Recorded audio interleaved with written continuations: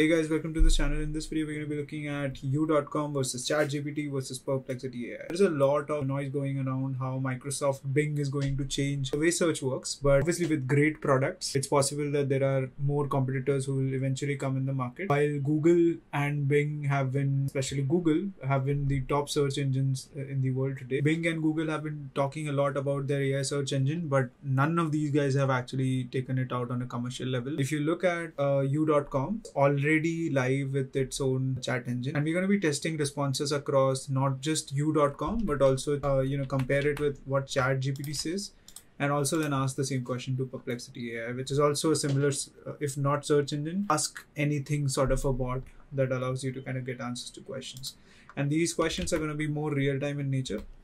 So let's just get started. The first question that I want to ask to YouChat is, what does Test Hacker talk about on YouTube?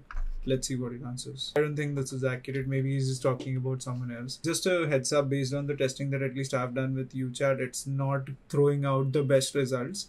For certain results, it's going to be throwing out decent answers. But for this specific case, while it's got the first part right, maybe he's just referring to someone else who also does this right. Well, I make videos around machine learning and technology, but I don't talk about programming, especially HTML and CSS and JavaScript, right? So I talk about product management and machine learning, but I don't see all that here. So let's just ask next question, which should give us a decent answer.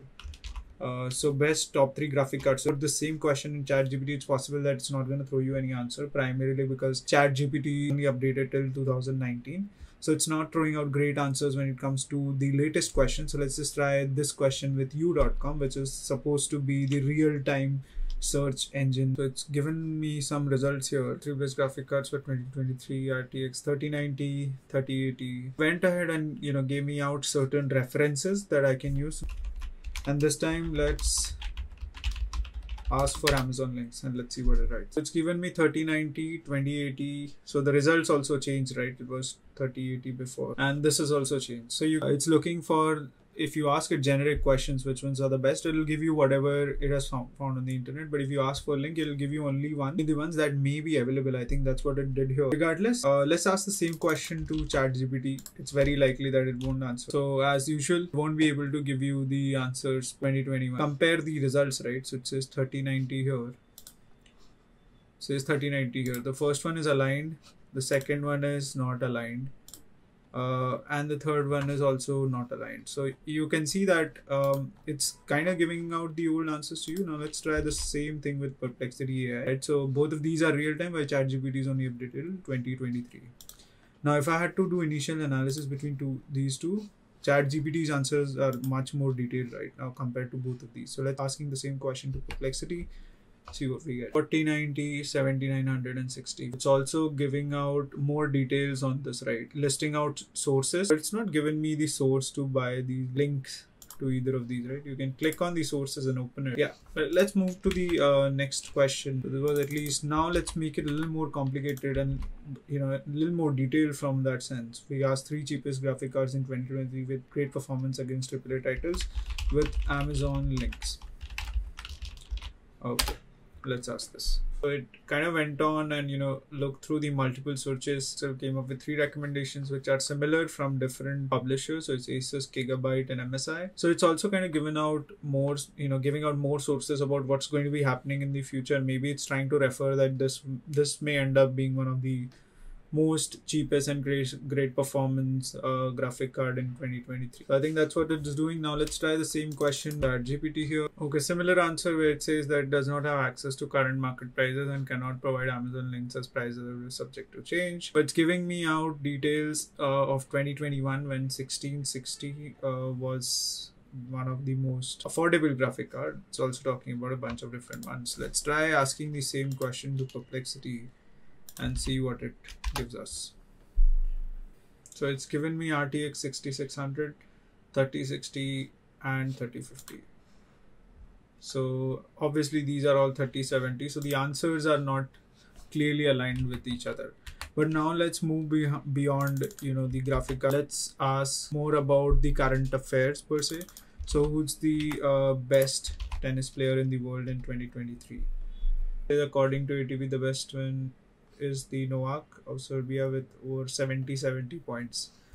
And if you ask the same question to ChatGPT, you obviously know at this point the kind of answers it's going to throw out. It's obviously going to look back. Oh, in 2021, it was Novak as well, right? So that was easy. Let's try asking this to Perplexity AI. I think the answer should match in this case because there is determined score for the player itself. So I don't think there will be too many misalignments with respect to answers per se. Now let's make it a little hard. Try and ask this. I listed out a bunch of these guys, right? So Mr. Beast, Dream, Laser Beam, and then PewDiePie. Let's try asking this to ChatGPT. Okay, so it's not even giving out any answer at this point, right? And now if we check with Perplexity AI, it's talking T-Series to be the most subscribed and followed YouTuber in 2023, and then it's talking Mr. Beast somewhere here.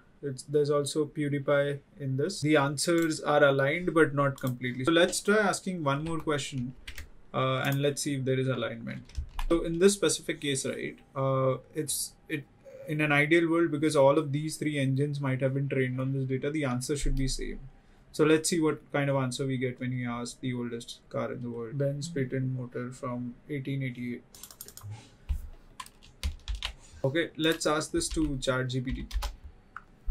Okay, so again, you look at this answer, right? It's different.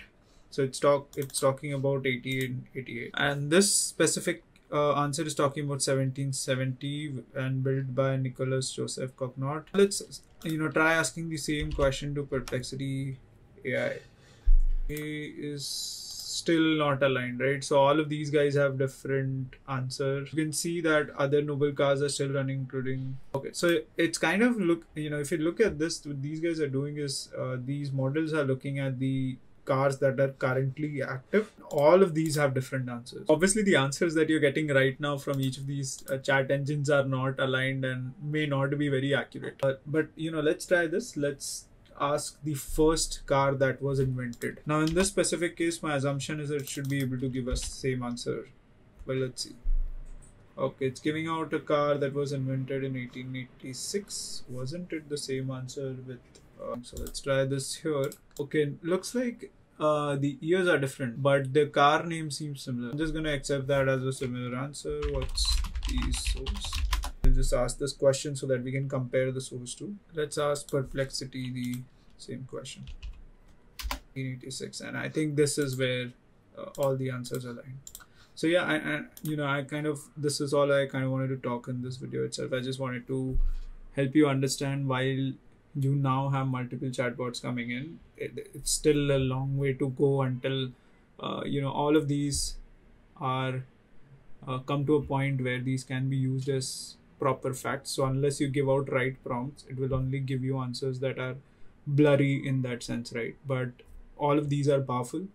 Regardless, you can use these for early research.